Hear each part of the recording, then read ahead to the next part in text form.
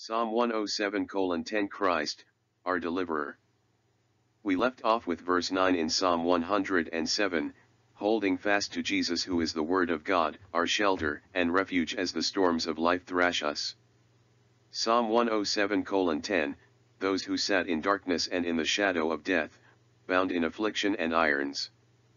The reference in these verses is evidently to the children of Israel, when in Babylonian captivity, where the design of the psalm is to show the goodness of God to them in their time of trouble and to use the occasion for praising Him by faith that Jehovah will see them through the dilemma.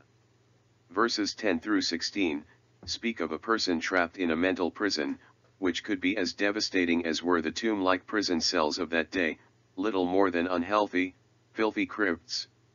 The state of a lost soul under the heavy conviction of sin is compulsorily represented by such a condition, where the mind cannot see the promises, which would bring them comfort, so they remain paralyzed, helpless to change their situation and thus suffocated by the inactivity of despair, overwhelmed by the fear their pending doom, they are thereby as much distressed as if they were at death's door.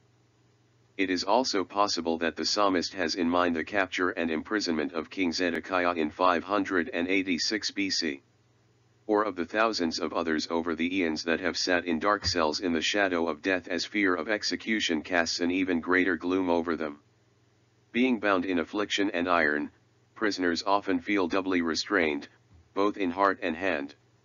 No one but the few who have felt these iron chains of great affliction knows these things. We would better prize our liberty if we knew by actual experience what the weight of chain shackles and manacles felt like. A spiritual sense disorder frequently attends the conviction of sin. This coupled with double grief affects a twofold bondage. In such cases the mind is chained, the hapless captives cannot rise to any hope because of their grief, and they have no power because of their despair. We should recall how God brought Simon Peter out of prison and how He delivered Paul and Silas at night.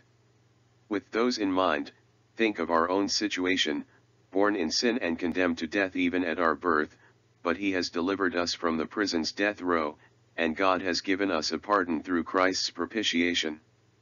God has a pardon for everyone. A few might say, if there is a pardon, why am I not forgiven? The answer is clear and simple. Through our Lord Jesus Christ we have the forgiveness of sins and a pardon for our iniquities, but we have to accept it. And that is true even in the prisons of our day, a pardon must be accepted. Have you accepted the substitutionary death of Jesus as payment in full for your own penalty due? God's word, through Paul's pen, tells us that the wages of sin is death, but the gift of God is eternal life in Christ Jesus our Lord.